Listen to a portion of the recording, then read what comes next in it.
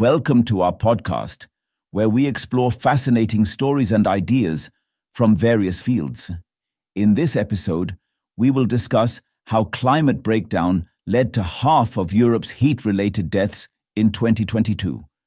Climate breakdown has led to more than half of 68,000 heat-related deaths during the blazing European summer of 2022, according to a study.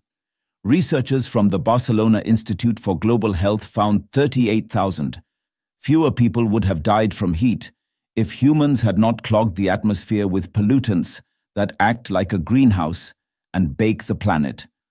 Notably, the death toll is 10 times more than the number of people murdered in Europe that year. Lead author Tessa Beck said, "Many see climate change as a future concern. Yet our findings underscore that it is already a pressing issue.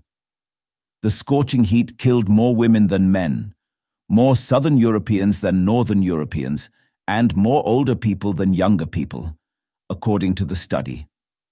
The scientists knew that carbon pollution had made the heat waves hotter, but they did not know how much it had driven up the death toll.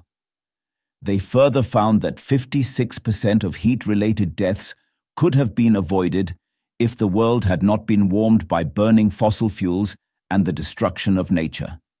6 years ago, this number ranged between 44% to 54%. Emily Theokritoff, a researcher at Imperial College London, said that even small increases in temperatures can have devastating impacts on public health. This result makes sense. Heat-related death increases rapidly as temperatures push past the limits people are acclimatized to, said Theokritoff, who was not involved in the study. Notably, Europe has been warming twice as fast as the rest of the planet, and the doctors have warned that its hospitals are unprepared to deal with it. Beck noted that the dangers of extreme heat are even greater in Africa, Asia, and South America, but a lack of data has limited studies on how it affects human health. A common misconception is that only extreme temperatures pose a serious risk, she said.